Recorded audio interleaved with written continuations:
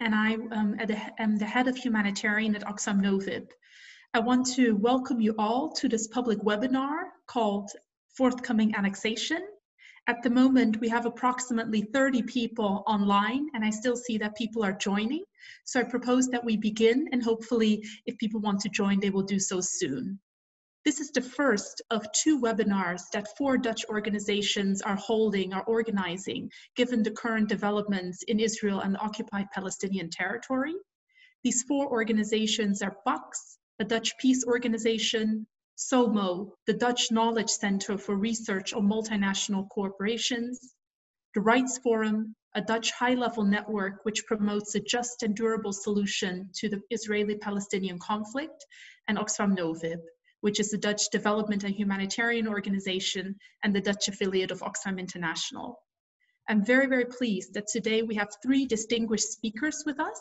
First of all, we have Dr. Munir Nusseibeh. He is the Director of Community Action Center at Al-Quds University.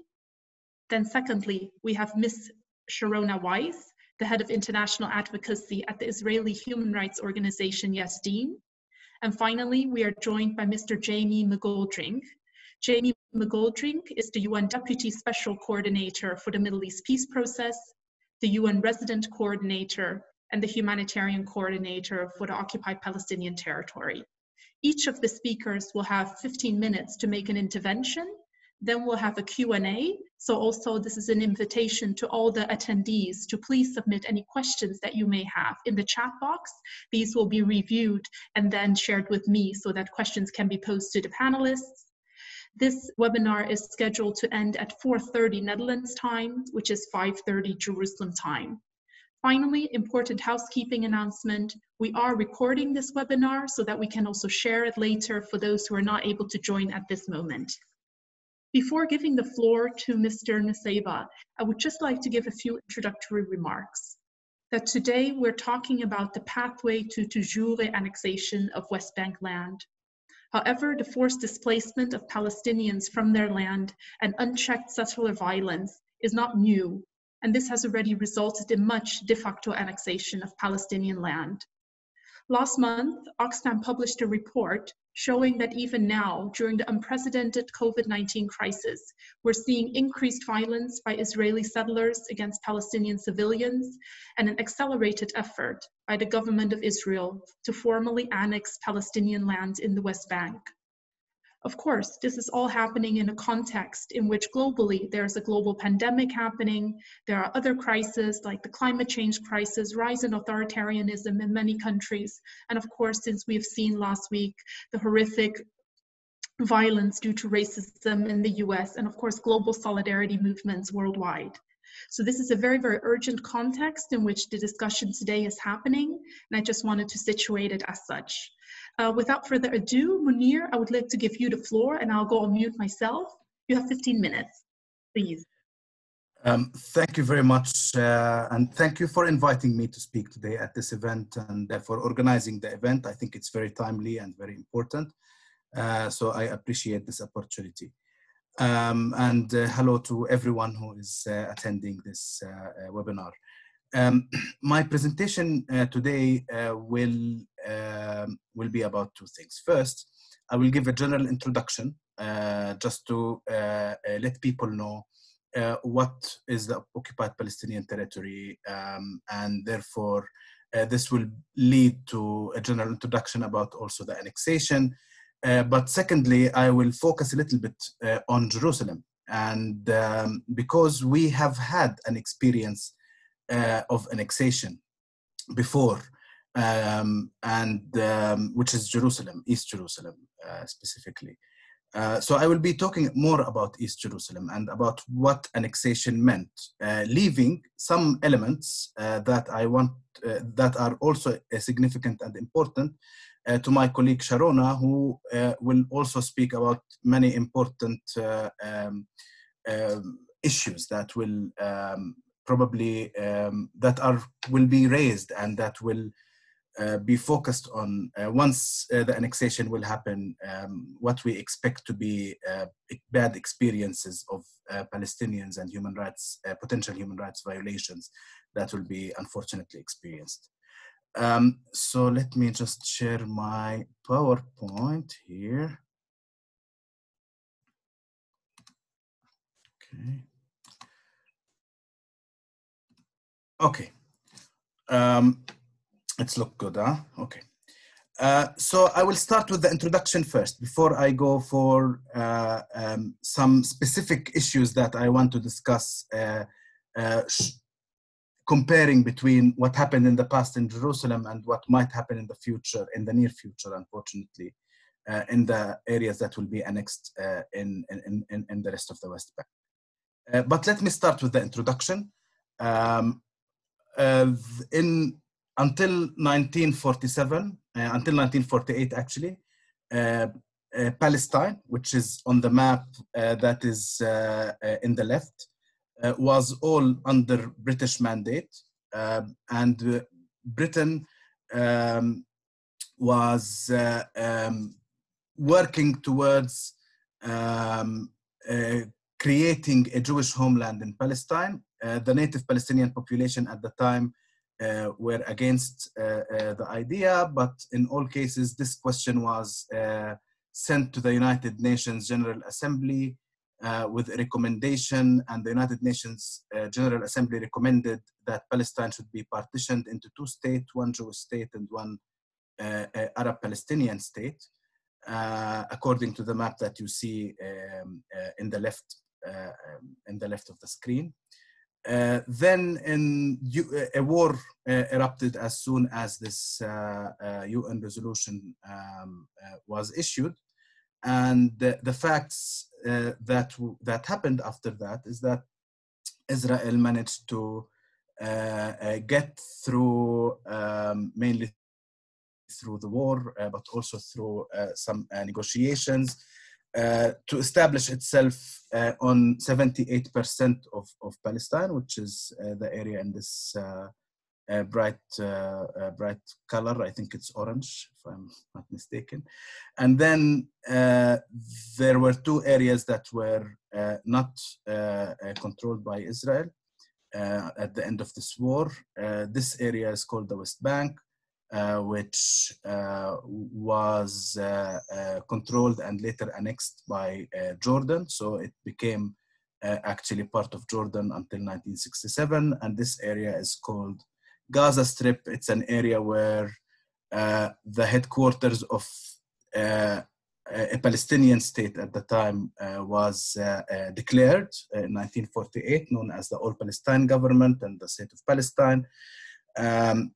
But it was under Egyptian control, military control and administration. In 1967, Israel occupied these two areas, the West Bank, including East Jerusalem, which was under Jordan at the time, and Gaza Strip, as well as other lands, the Golan Heights from Syria and Sinai from Egypt. As soon as this happened, actually, Israel decided to annex East Jerusalem. And what is meant here by annexation is that Israel decided to consider the area that you can see east of the green line here on the map on the right. They decided to consider it part of Israel. All of this inside the blue line here. They considered it part of Israel. They enlarged the Jerusalem municipality, the Israeli Jerusalem municipality, and decided to apply all the Israeli law in this area that became a greater Jerusalem.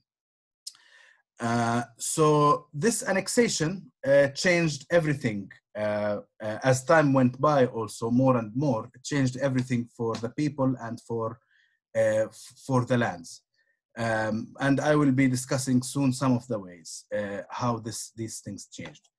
But also in 2003, Israel started erecting a wall. In some areas, it is a fence. In some areas, it's a concrete wall, as the one that you can see here, which is a section of the wall. This picture was taken while the wall was actually being built in 2002. And this wall separates two different parts of Jerusalem. One of them is an area that was actually annexed by Israel, and the other side is an area in Jerusalem that was not annexed by Israel. What happened to the population that lived in Jerusalem after 1967 and after the annexation? And this is a question that I think is very important now, because it will probably give us a picture of what probably will happen to people who live in the areas that will be annexed soon by Israel. Since Israel enlarged the map of Jerusalem towards the east, 70 kilometers square in 1967, it decided to give a permanent residency status to Palestinians who lived in the city.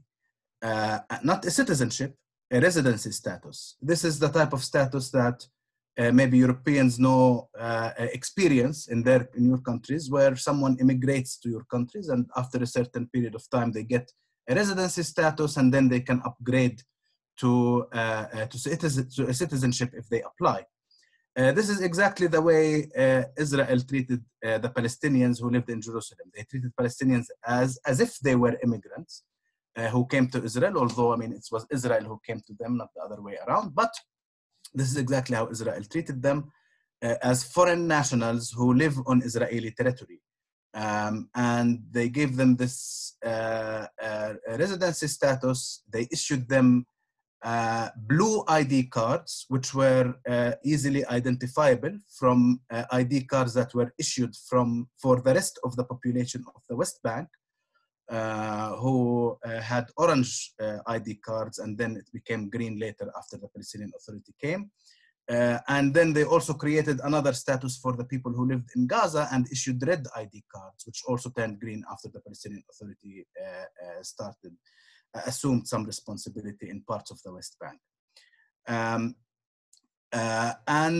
So these two pictures, the one on the left is the ID card, which actually changed recently. It looks a bit different now.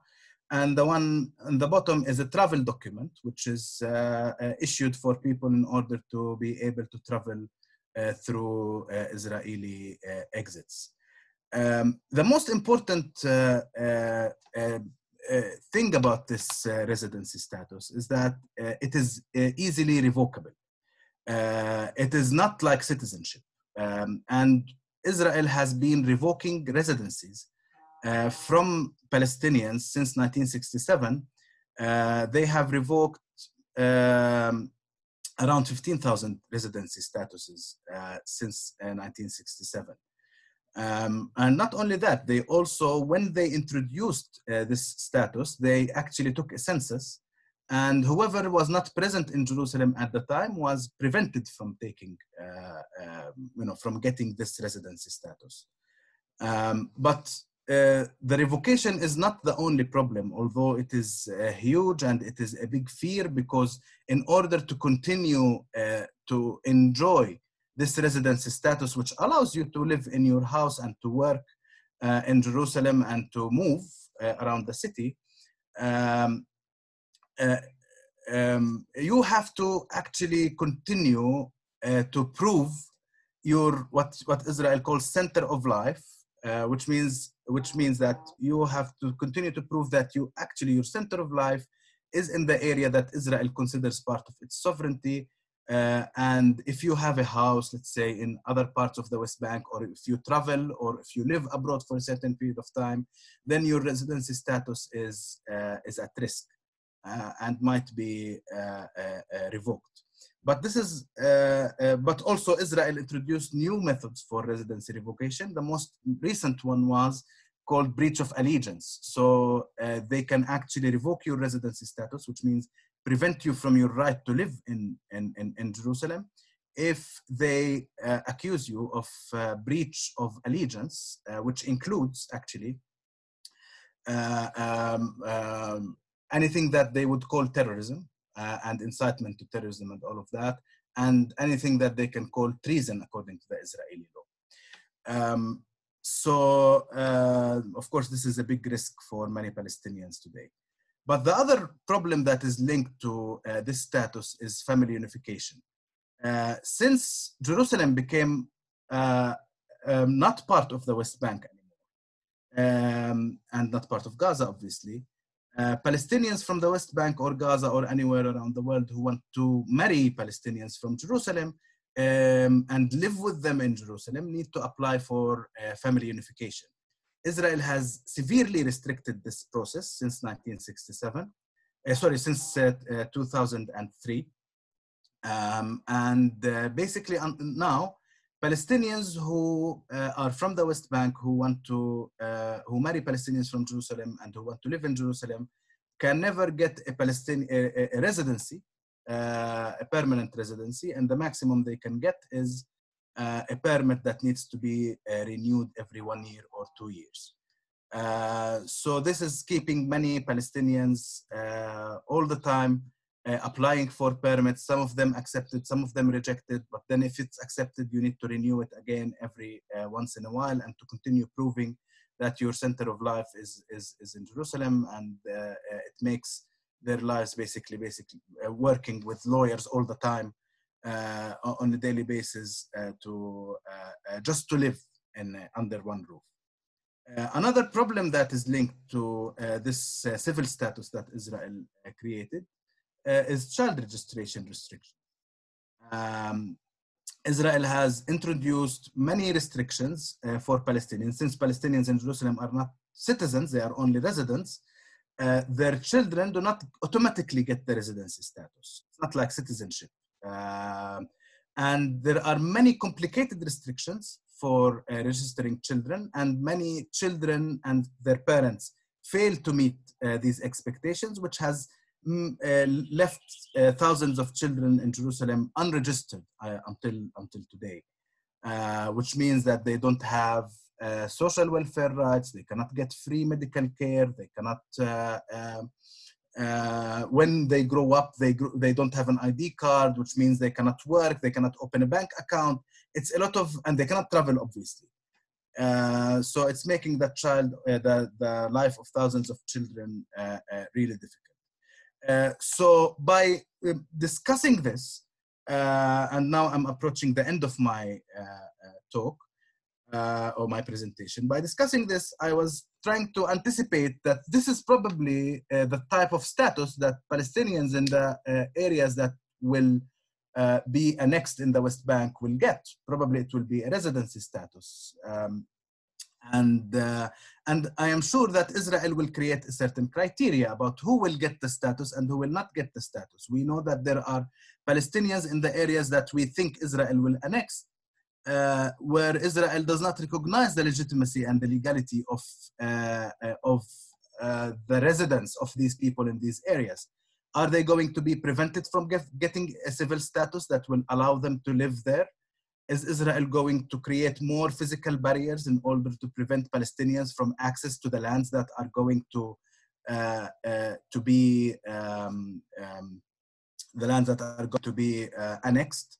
And then there are other laws that are in the Israeli legal system, like the absentee property law, which Sharona is going to talk about.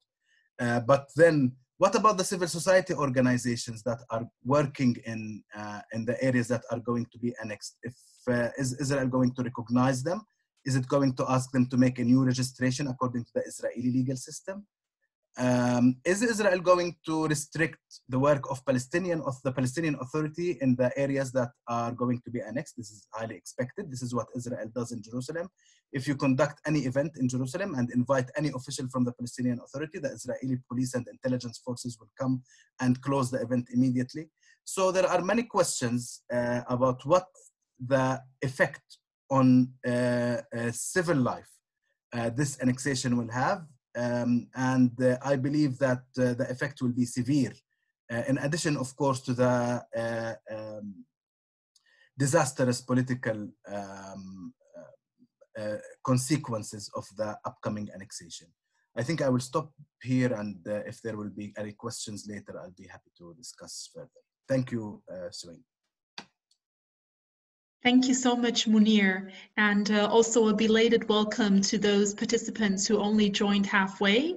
Munir Nusayba from Al Quds University just finished his presentation, and now we'll just proceed on to Sharona Weiss from Yashdin. Please, Sharona, go ahead.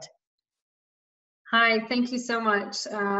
I'll start with saying thank you to Oxfam, Pax, the Rights Forum, and so and the Israel-Palestine platform for hosting.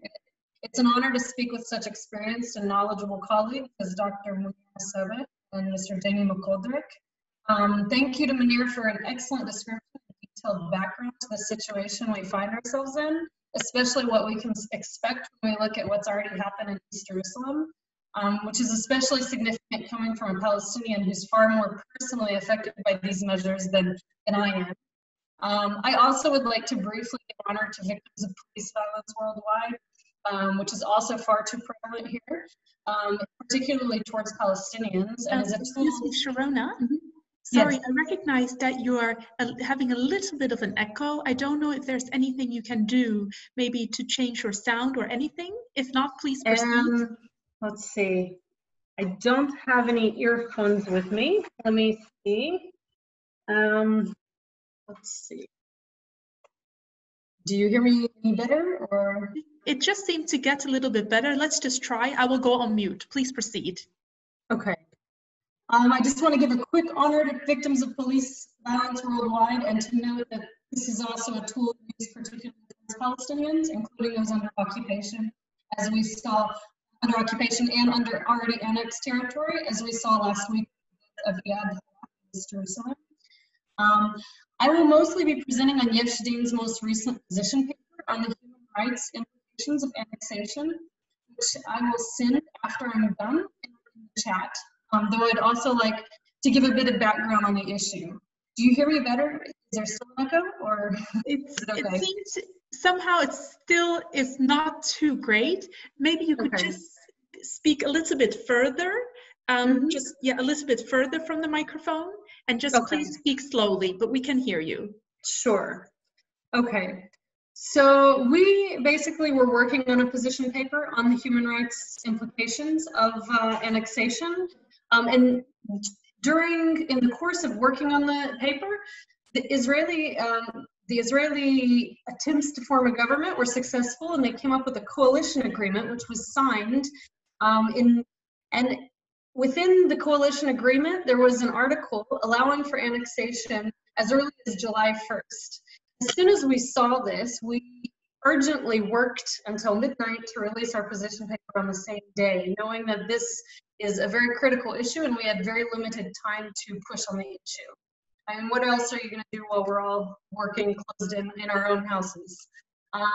Soon after, we also began approaching the diplomatic community and the Israeli and international public as to try to raise the issue to public discourse.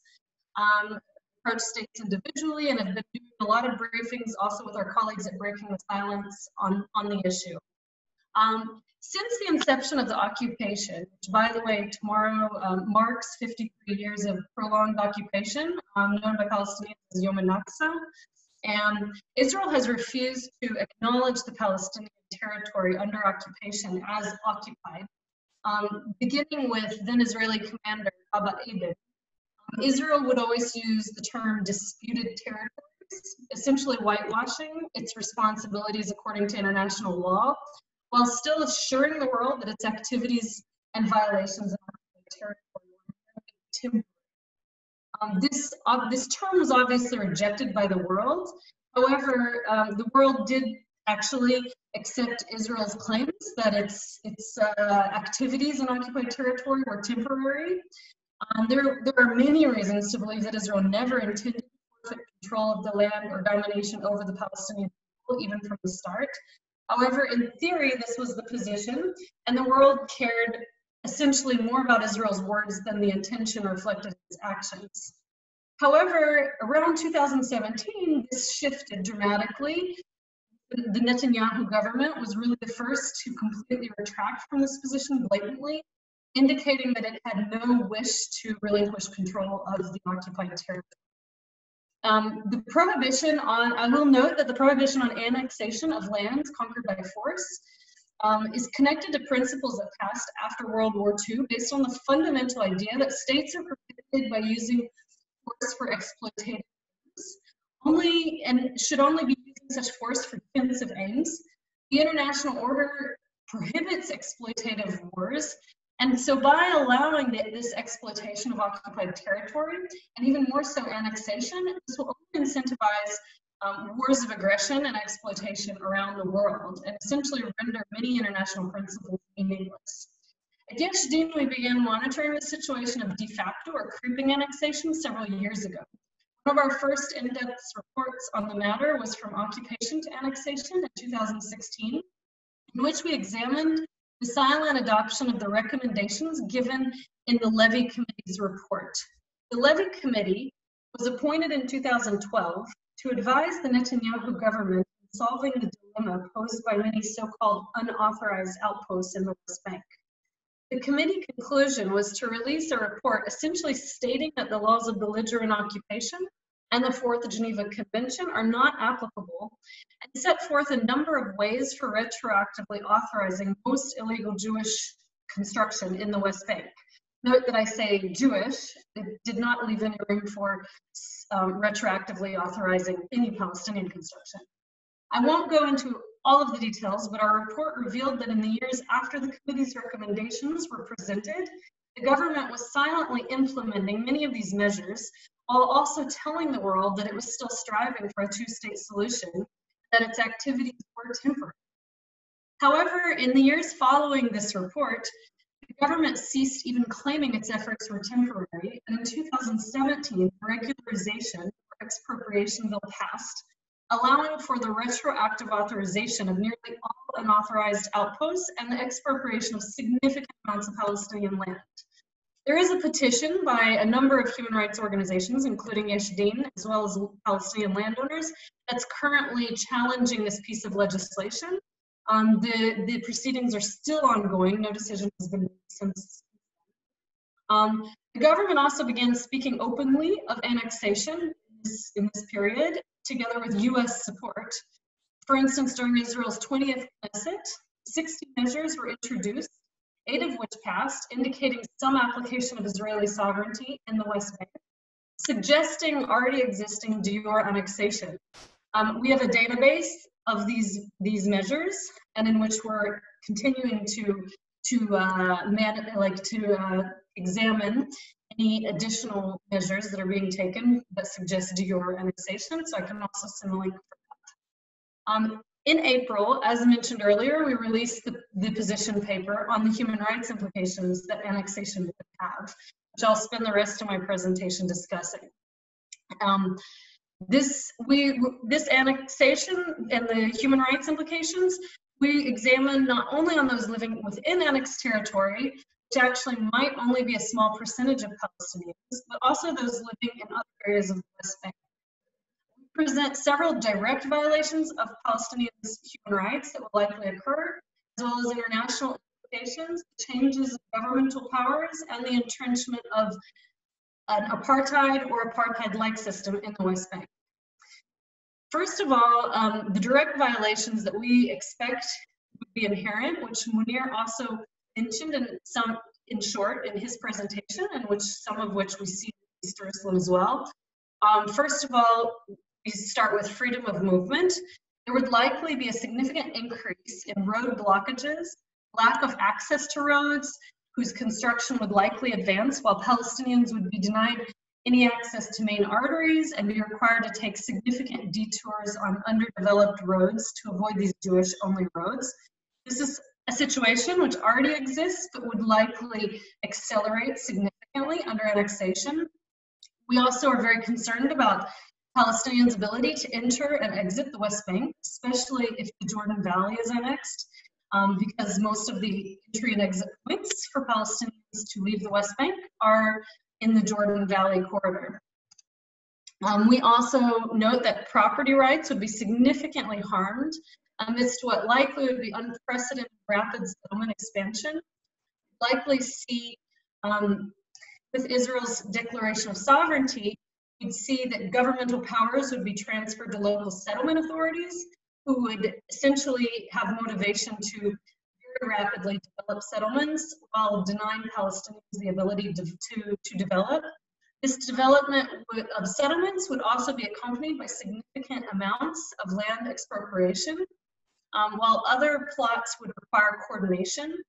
As Munir mentioned, a likely way that this would be done would be to use the absentee properties law of 1950, which was used to transfer Palestinian land to Israel following the 1948 war, which stipulates that property owned by a citizen or resident of an enemy state or a person in mandatory Palestine but not in sovereign Israel could be transferred to the custodian of absentees' property. This is especially significant since most land owned in Area C belongs to Palestinians living in Area B.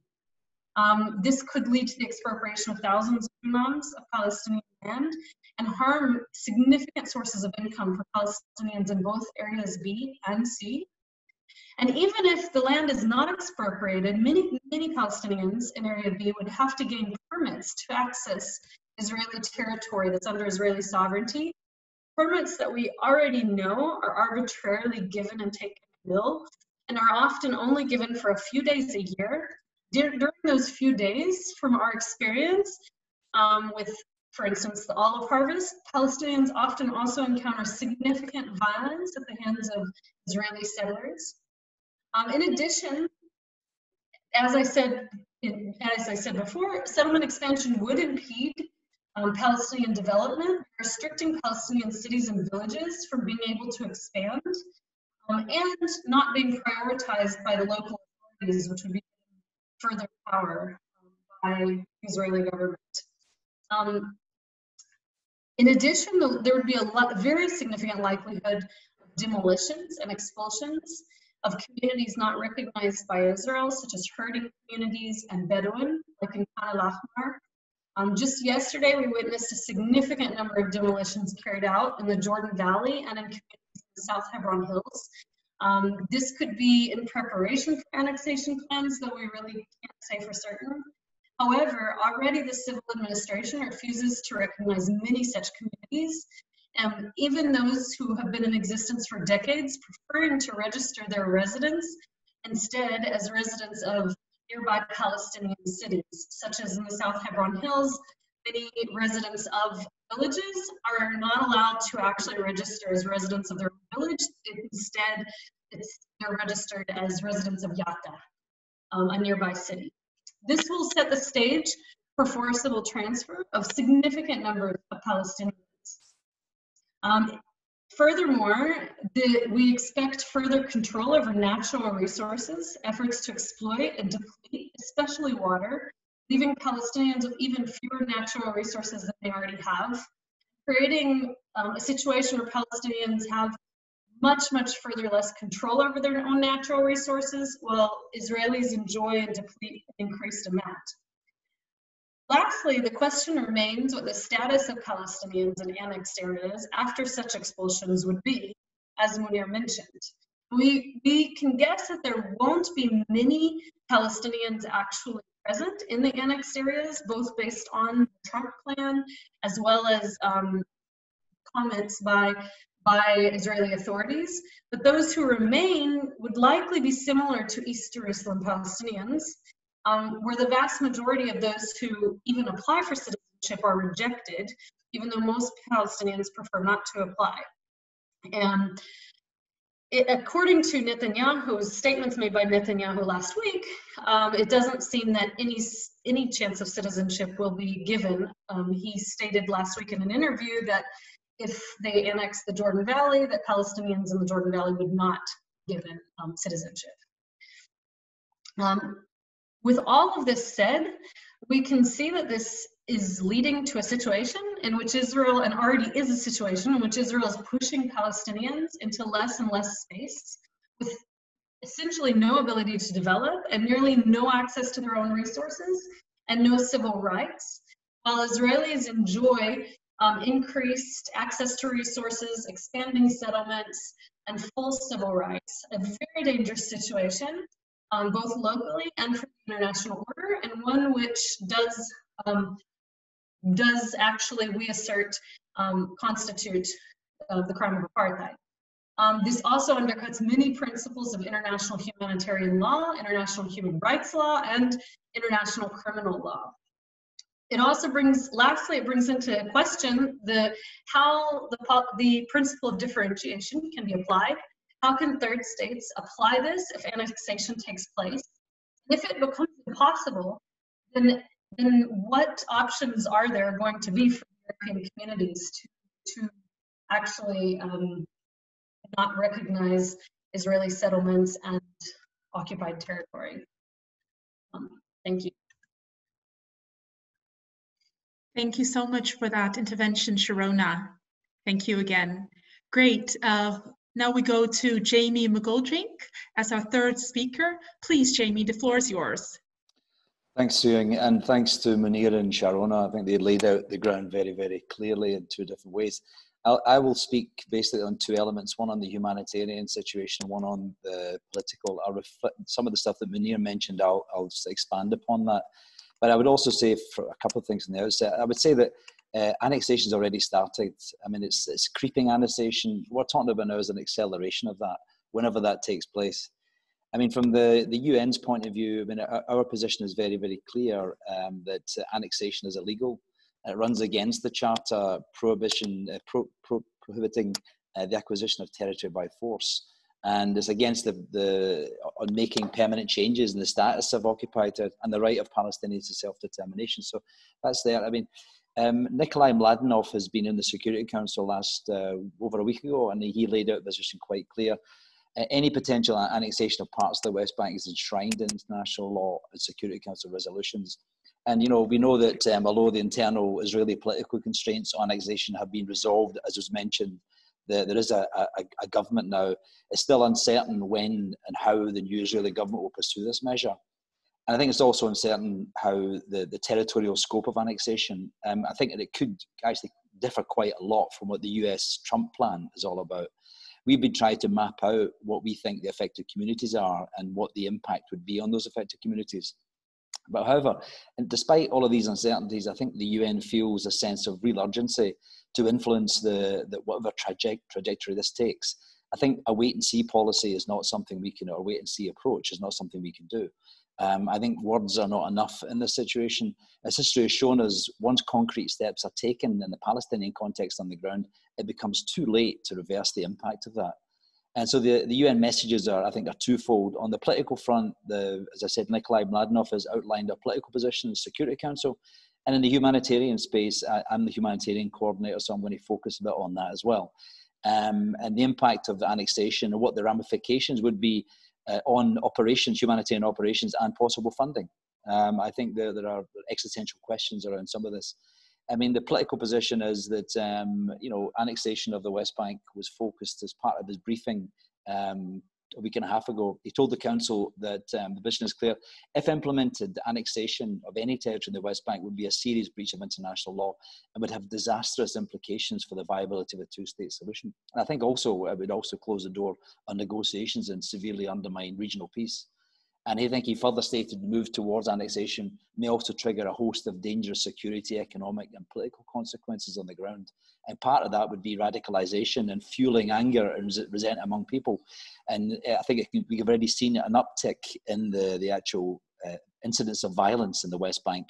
And I think this would ultimately do some irreparable damage to Palestinian and Israeli relations. Recently, we've heard speeches by President Abbas and Prime Minister Steyer about walking away from the bilateral agreements and dismantling the Oslo Accords agreements. And steps have been taken in this direction already. And the impact on the ground is quite concerning. And but at the same time, we see these and we recognize these as a cry for help from the international community. On the political front, the UN is focused on responding to the Palestinian call for a multilateral mechanism to work better on the resolving the conflict. There's mention of the Quartet Plus. There's also a regional quartet being talked about as well. And so the UN's working behind the scenes and constantly trying to bring the parties together. We are speaking out against the initiatives, and we'll try and prevent the division, and using every opportunity we can, like this one here today, to explain the potential impact of annexation and ensure that we are speaking in the same voice with all of our partners, because we have to get collective on this, and we have to be some sort of solidarity. And if there's any chance of politically influencing annexation over the next few months, it's now. And it would be through talking to partners in the Arab world and elsewhere, sending out clear message to Israel on the consequences of any unilateral moves, and working with everyone in the Israeli establishment, the NGOs, civil society, as well as in Palestine, and to explain the possible consequences for them as citizens of Israel in the future. I mean, I think, while the legal position is clear in annexation, the potential impact on the ground remains to be seen. We're trying to, work out the scenarios and work out what that might mean. But I mean, looking at the plan as it stands under, and although it's not defined properly, and there's a team of mapping experts in the US and the Israeli side trying to come up with what that looks like in a refined plan. But the way we see it right now, there's 150 Palestinian villages and hamlets. That's about 140,000 people who will be annexed if the plan goes into full fruition. And I want to be clear that partial or full annexation will result in increased humanitarian needs on the ground. I've already, as Sharona mentioned, some of the herding and families that are out there already. And I think there'll be a real possibility of further restrictions on the ability of humanitarian actors to operate in that area. And so for me, there's about 6 elements that I think are worth reflecting on. I think there'll be an escalation in clashes and violence. Any announcement of a formal annexation of parts of the West Bank could trigger waves of protests and clashes between Palestinian and Israeli forces. And now there's no cooperation between the Israeli and Palestinian security forces, all the more likely. Additional Israeli checkpoints designed to control Palestinians' access to the newly annexed areas will immediately become friction points. We've seen it in the past. Changes to any arrangements at the Haram al-Sharif, Temple Mount, Al-Aqsa compound in Jerusalem risk being particularly destabilizing. And there's a risk that the settler violence against Palestinians will rise even more than it already has in the last 3-4 months, both in the areas that are annexed and where settlements and settlers are expected to remain outside the annexed areas in the so-called enclaves. I think much will depend on the approach adopted by the Palestinian security forces in the West Bank and by Hamas and other factions in Gaza. If one or more of these actors encourages or facilitates or instrumentalizes unrest, this may result in mass casualties, as occurred during the embassy closure in May 2018 when the Great March returned. And this could further escalate if armed factions in Gaza react by shooting rockets into Israel. I mean, a second aspect for me also, as was mentioned previously by Munir, is restrictions on access to services and workplaces. Movement between Palestinian enclaves and main cities and towns located in the contiguous Palestinian areas will require passage through Israeli territory. The annexed areas. Passage through these areas will be subject to Israeli control, and we know what that looks like, and which, depending on the level of tension and security assessments, will most likely result in additional permanent, even sometimes flash ad hoc checkpoints, restrictions on vehicular movement, closures of main entrances, and uncertainty requiring long detours, preventing access by non-residents to certain areas. And I think Israel's development of separate road systems, one for Palestinians and one for Israelis, which is already a scene, as witnessed over the last 20 years, could be further entrenched. A third aspect, and was again mentioned by Mura, is the changing or the loss of entitlement to residency, to services and benefits. Israeli classifies under law the majority of Palestinians living in East Jerusalem as permanent residents, as we heard, rather than citizens. And their residency status is conditional on proving that their centre of life lies within the Israeli-defined municipal boundary of Jerusalem. If the status of the municipal areas behind the barriers change, their residency status can be revoked by rendering them unable to access the rest of East Jerusalem. Their entitlement to services, in particular, as we know, under COVID, the health is so important, and social security allowances, which they have invested in through years of compulsory contributions and salary reductions, could be forfeited. The fourth aspect that we've noted is the impact would be access restrictions and expropriation of land.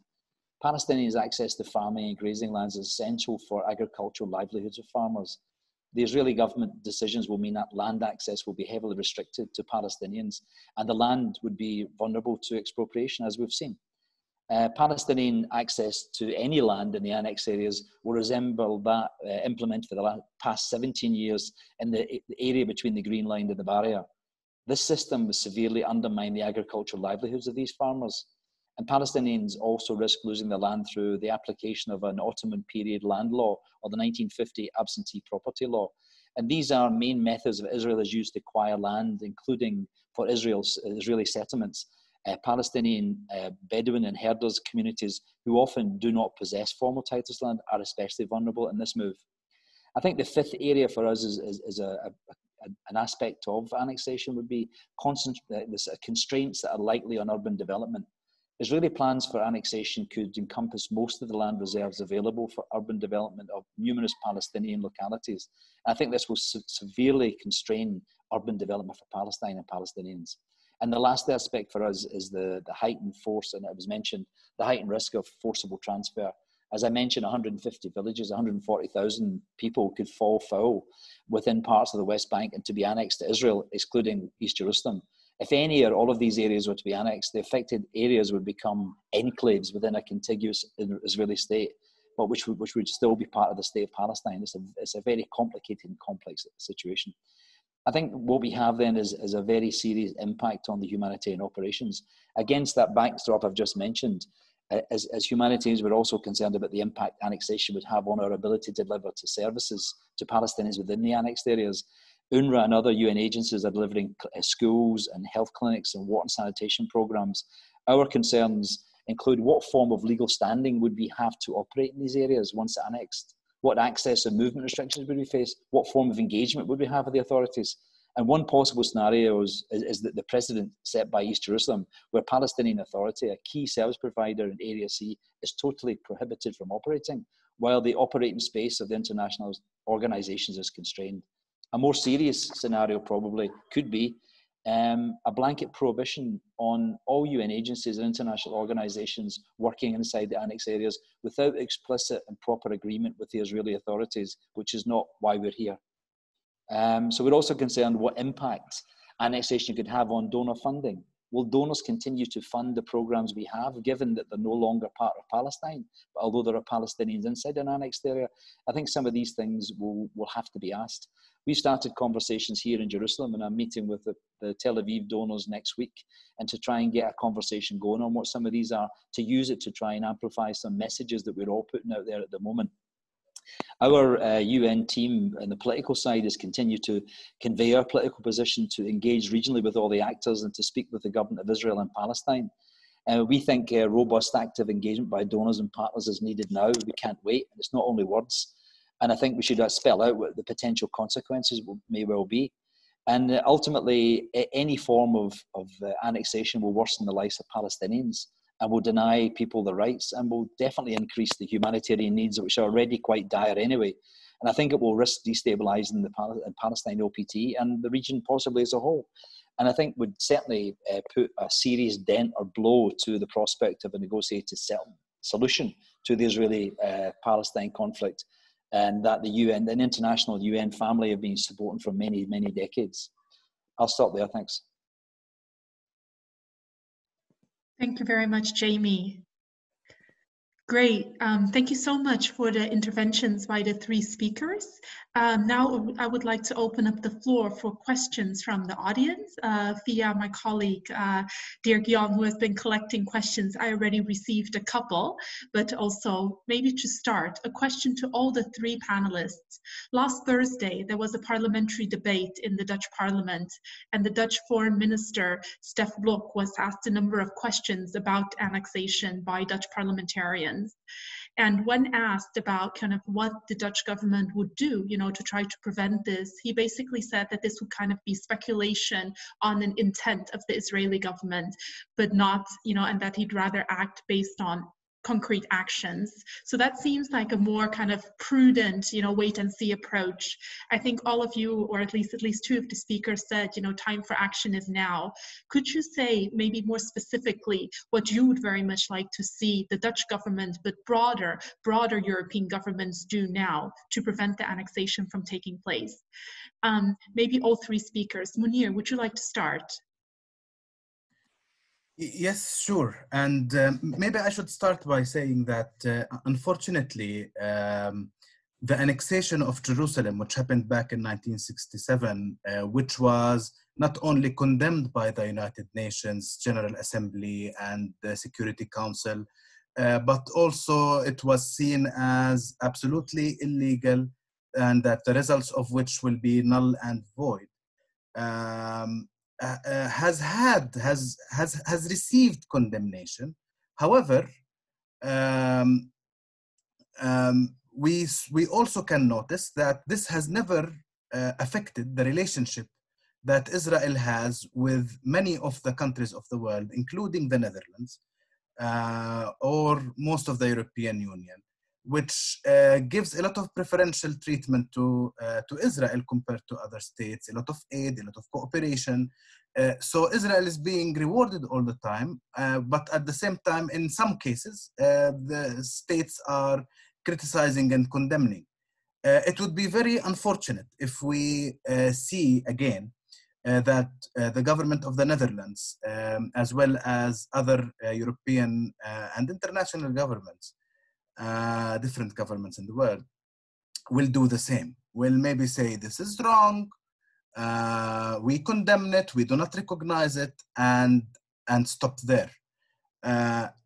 If the European Union and the single countries in the European Union acted differently in the past, and did not find that only a very small criticism was enough, if they actually acted, if they put a price on the continuation of human rights violations for Israel, if they actually put a price on that, the scene would have been very different today. But unfortunately, this hasn't happened in the past. For example, in the Human Rights Council, on the UN Human Rights Council, the UN Human Rights Council issued a resolution only to publish the names of companies that invest in Israeli settlements in the West Bank. Only to publish, not saying to sanction, not to punish, just to publish the names, right? Totally informative. The European countries were totally against it. I've been myself present in discussions, in advocacy discussions with diplomats in the UN in Geneva. And the diplomats, the representatives of states, were totally against it. And we're not even talking about sanctioning companies. We're just talking about publishing names. What if we, try to go further into sanctions, into actually applying law? These companies are participating in war crimes.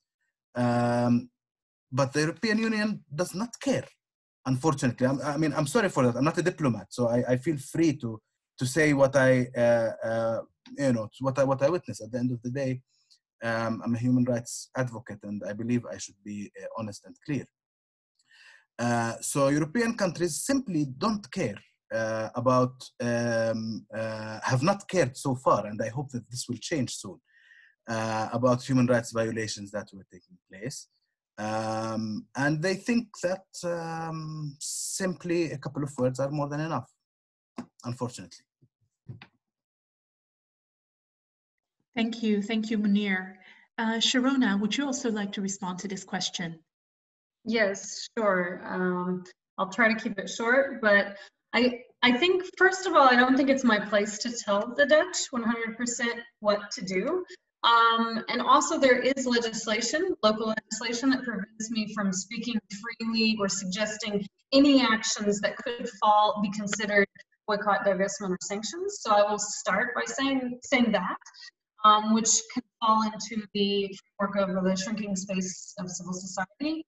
However, I will say there are international precedents, and there's an international framework that implies which actions can be taken and what the responsibilities of the states are. Also, if there is not consensus in the EU, I do understand that there is possibility for bilateral actions that states can take.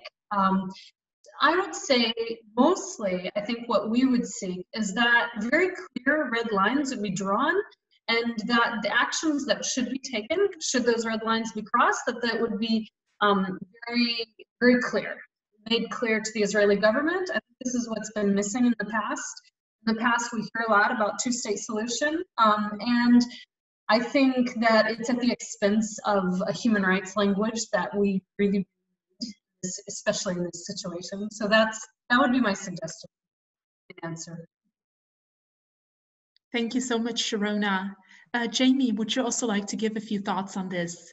Yeah, I mean, I think Munir spelled out quite clearly the challenges that are there. I mean, it's quite clear. It's quite hard to get the EU as a collective on the same page on many issues, and I think Palestine is one of those issues that fragments the political discord within the EU. I think member states individually are probably a better chance, and I think that there will be a move probably for like-minded states to come together and discuss what that means. There are already, I think, legislation available for them to enact what that looks like, and I think they have to make that choice themselves. I do think that there's also a role for civil society in Palestine and civil society in Israel to have a chance to have their voices linked to civil society, and that should be an advocacy message into Europe. And as we saw, for example, what happened with the George Floyd, and how straight away you had demonstrations in Tel Aviv, demonstrations in London. I mean, the civil society is watching the world change. And I think that if you were to put the message together properly and use it as a life with dignity message rather than a political message, I think you could have a residence there. You know, why should someone in Palestine, annexed or otherwise, why should they have a less chance of a good life than someone else? Why should their schools be different? Why should their prospects be different? Why a 25-year-old young person living in Gaza who looks at his phone in the morning and sees an equivalent age person in Spain or in Italy with a car and a job and a house and going to the airport to travel on holiday, and he can never do anything except just dream of that and dream in a nightmare scenario situation such as Gaza. So I think we have to put the human aspect out there, because the politics are not going to change things. Politics is about words, and the words are not going to affect change. I think what you have to do is get social messaging into discourse that takes place in civil society, link people through your platform, through your organizations, you know, build that link and build that you know, what's being endangered for civilians and what's being endangered for citizens of countries. And I think that's how to do it. I don't know what you could do to the Dutch Parliament as any other parliament. You can brief them, you can explain to them the consequences of what's happening, and hopefully they would take action. But I think it's not for our place nearly to do that. Meanwhile, the UN works with all the regional actors, you know, both in Palestine, Gaza, West Bank, and regional and beyond, and with Israel, and just to try and sort of keep the ball moving, to try and get some multilateral mechanism that people want, I think, to try and solve this problem, rather than it being done in a very force-fed method, as is the case at the moment. Thanks. Thank you so much. Maybe some further questions. Munir, you know, you call yourself a human rights advocate. These are, of course, difficult and dire times. But I was wondering, are there also things that give you hope, that you have a sense of, you know, where you see opportunities? Yeah. Strange word, obviously, in the context, but are there bright lights that you see? Fortunately, yes. And my answer doesn't come from the fact that I work in human rights, but more because I'm also an academic, and I've been reading experiences of different countries that were in similar or even worse situations than in Palestine, and have been eventually liberated from that. I did write my PhD thesis on transitional justice, and I looked at different places where, of course, nowhere is perfect, of course, even after transitional justice experiences. But we can see that the things improve after sufficient pressure, after regimes find that the continuation of injustices cannot be sustainable forever, and then they decide to change these regimes. I believe that this will happen one day in Palestine, Israel.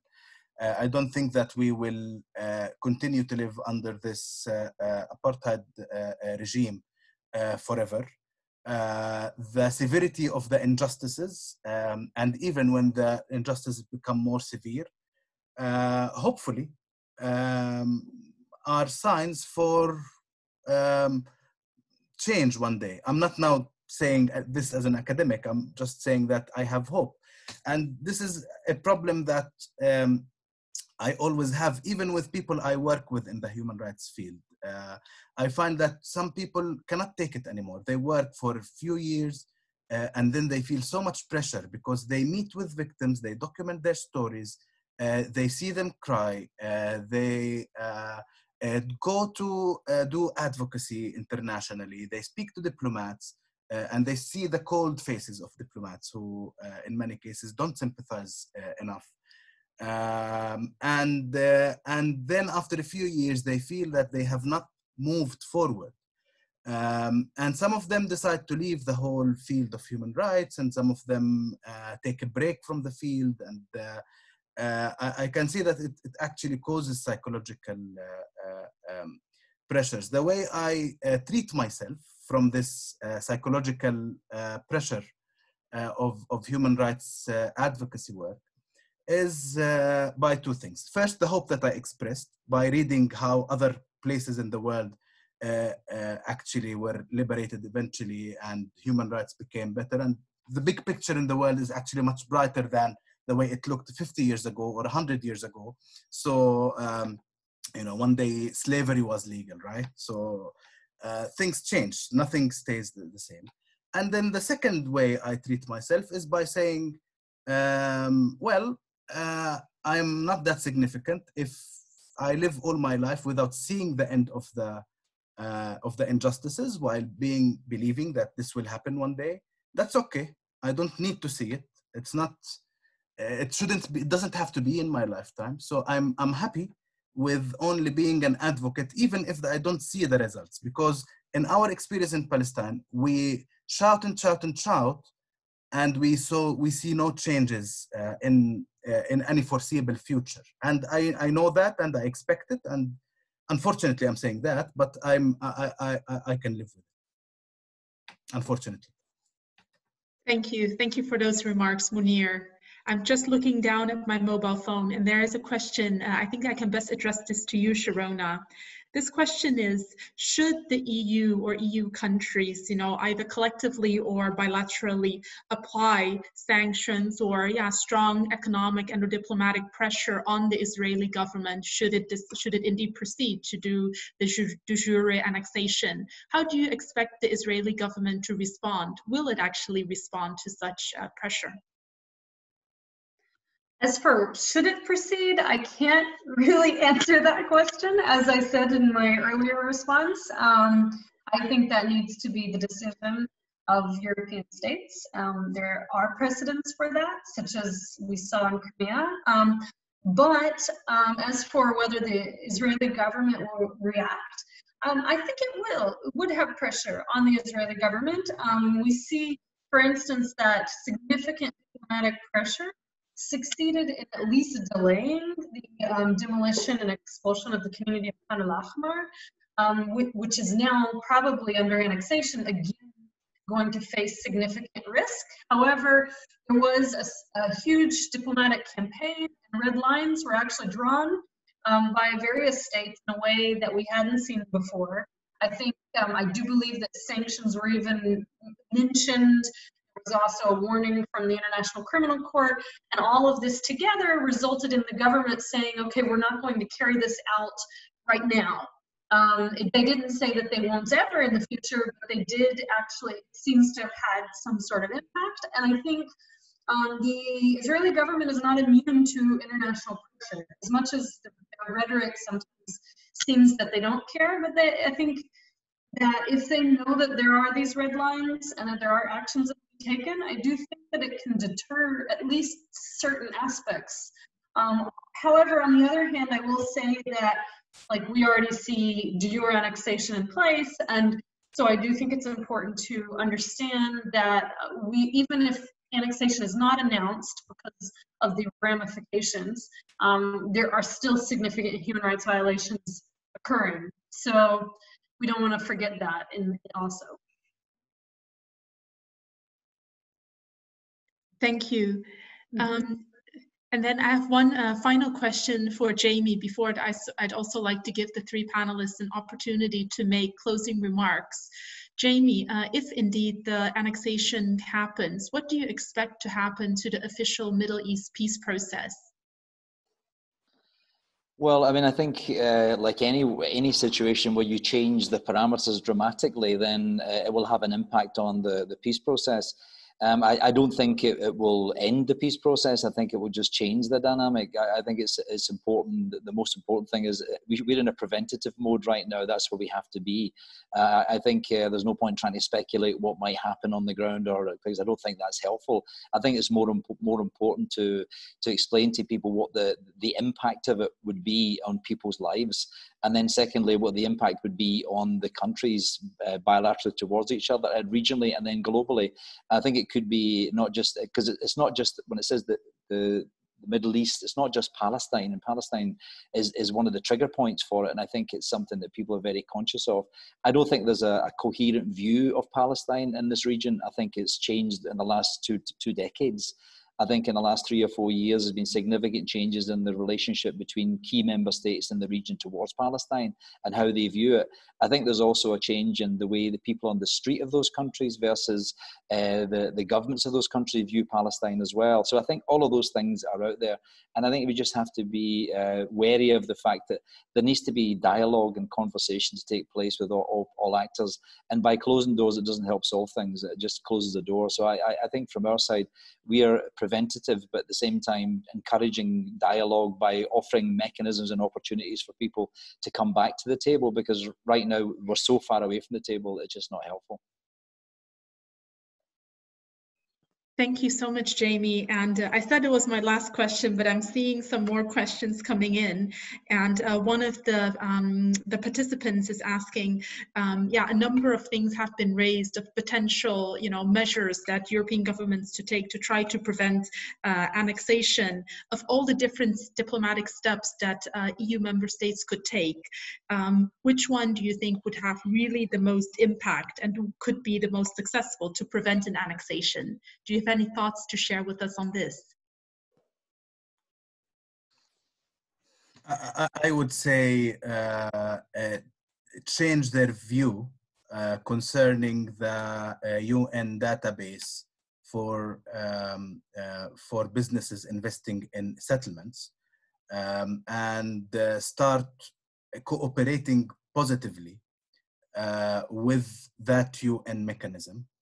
I mean, of course, there are a million things, but since, we're asked to prioritize, and so I decided to prioritize. This is priority number one, in my opinion, one important priority. Why did I choose this one? Because it's a mechanism that is available now to us, and it's a UN mechanism, so it has the legitimacy of the UN. I'm not asking people to do any crazy things, it's a UN mechanism that is available for us right now. So start interacting positively, stop fighting this mechanism, and interact with it. The second one that I would say is to change to work on changing the positions of EU countries concerning the International Criminal Court. In general, most EU countries have been against the Palestinian joining accession to the Rome Statute and to the jurisdiction of the International Criminal Court on Palestinian territory, despite all of the potential protection that we might seek through that court. So I would say that too. These would be the main 2 points that I would ask as really immediate things that should happen, although I'm not optimistic. Thank you, Munir. Jamie and Sharona, would you also like to comment on this? Of all the different actions that EU member states could take, what would you prioritize? What should civil society advocate for? I would say there's a couple of things. I think civil society has to be part of the conversation with their governments. I think we also have to get, the EU within there coming up. What is some search for common ground on how they view this?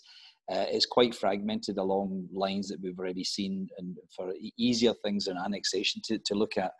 But I also think within governments themselves, I think that there's a need for different parts of different departments and ministries to talk to each other. I mean, you have a trade ministry, you have a foreign affairs ministry, you have a political ministry, you have an investment ministry, and they all view Palestine and Israel differently. And I think it would be important if you had them to have a conversation. I think also here in this Palestinian context, you have member states who have, they have ambassadors in Tel Aviv, and the same government has consul generals in Ramallah or Jerusalem, and then you have the capital. So trying to get those three locations on the one page on these issues is also an effort I think that has to be invested in. And I think the way that you'll get them on the page is the human dimension. I don't think you'll get it on the page on a sort of a political dimension, possibly on a human rights dimension, because we've seen it in Khan al-Akmar as a sort of an iconic opportunity, but there are not many like that. There's not many success stories like that. So I would just say that you'd have to start thinking advocacy through human dimension and get it to civil society, and in parallel get conversations with governments. What is the impact of the trade and the investment? What's the impact of the political decision? What's the impact of the silence? I don't know. All of those things have to be put on the table. Thanks. Thank you very much. Sharona, I don't know if you would also still like to comment, please, and also if you would like to share any, final remarks and thoughts with the audience members. Sure. I think my colleagues, they covered it pretty well. I would emphasize also that the UN list that Munir refers to will become actually much larger should annexation take place.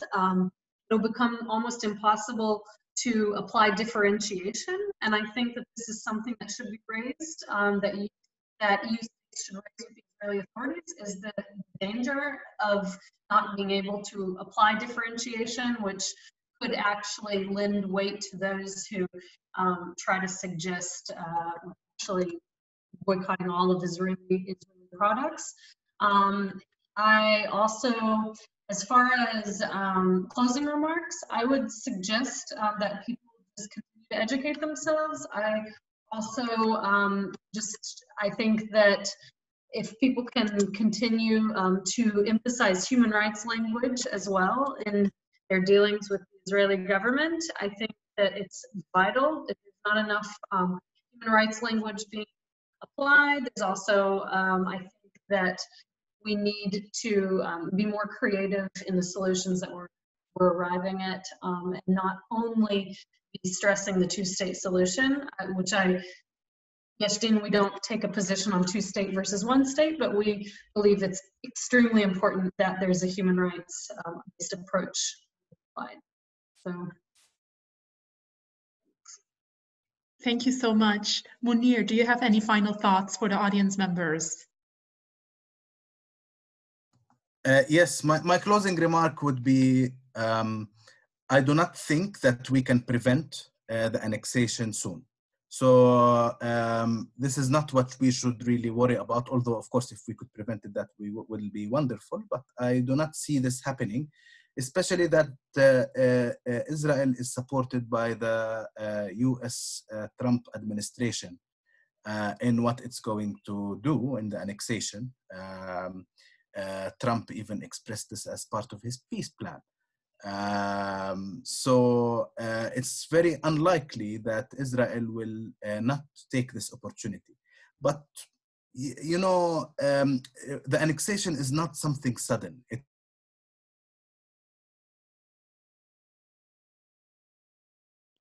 Oops, Munir, I think your screen just froze. Munir, if you could just start. No problem. If you could just repeat, starting from where you said annexation is not something sudden, I think you said. Yes, yes. It's not something sudden. And Israel, for decades, it's not something that we can pretend to be shocked about today, unfortunately. But this is the pattern. The pattern is that things continue. What will be after annexation may be some sort of a disengagement from some areas in the occupied territory, creating more controlled Bantustans, something similar to how Gaza looks like today, having the same in the West Bank. We can expect this in a few years from now, I think, not immediately, I believe. So we know where we are going in a way. And this dream of the peace process succeeding is certainly now unrealistic at this stage.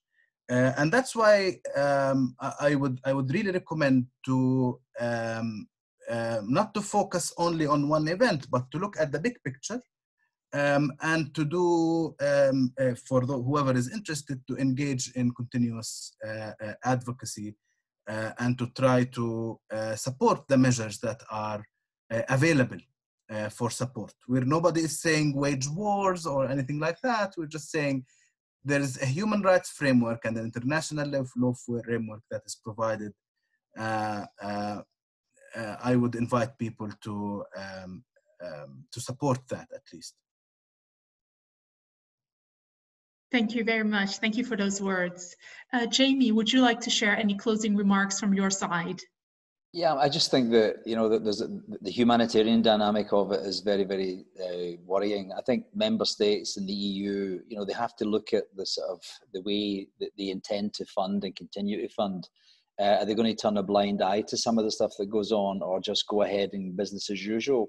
I think they have to get their messages a bit more consistent. I think having some sort of broad policy review, you know, looking at the, you know, the implications of what annexation might mean for them. And obviously what the relations would be with Israel because of that. I think those would have to be some of the things that we'd look at moving forward. I do think we have to encourage regional actors to be much more engaged and much more consistent and much more forward-leaning on this one. And I think that also civil society as well, there has to be connectivity between those there. I think we should all stop looking back with fondness and nostalgia. And I think we sort of look forward to, sort of, as mentioned by Sharona, there's a lot of international norms and EU's own laws and the government's own laws can fit into whatever happens with annexation and after annexation. And I just think a self-reflection is something we should start thinking about doing just now. I don't think scenario planning and worst case, the best case scenarios is very important. I think it's what will happen, and if it does happen, it'll have an impact on us. More importantly, we can't reverse it. And so I think it's important that we prevent and we're prepared to take action beyond just words to prevent that from happening. Thanks. Thank you so much. That's very clear. I see that at the height of our webinar, we had 35 participants, but we see that participants are dropping now. So I do want to wrap up. However, before doing so, I just wanted to share one message from one of the participants to you, Munir, who said, and I quote, "Your remark on timelines clearly frames how difficult it is to foresee how the situation will develop, while you keep hope to be able to live and see a positive change." Thank you for sharing that. I thought this was a nice message I just wanted to convey to you. I want to thank all three panelists for taking the time to speak to us. I presume that most participants are from the Netherlands, but probably also some from other countries. I do want to be very clear that this is just the first of two webinars, and that on the 16th of June, there will be a second webinar focused on the settlement economy. There we will have Maha Abdullah from the Cairo Institute for Human Rights Studies, Mr. David Kuttenberg, a Canadian educator, journalist, and activist, and finally also Sadat Karabulu, who is the Dutch Member of Parliament for the Socialist Party. I do very much hope that some of the audience members joining today will join again then. Of course, as I said, this is being recorded, so the four organizing organizations will also share this webinar via our social media channels and on our website. And yeah, thank you once again for Munir, Sharona, and Jamie for taking the time out of your busy schedules. Thank you, and for your commitment to the cause. And yeah, thank you very much. Thanks to you. Thank you. All the best. Bye-bye. Bye.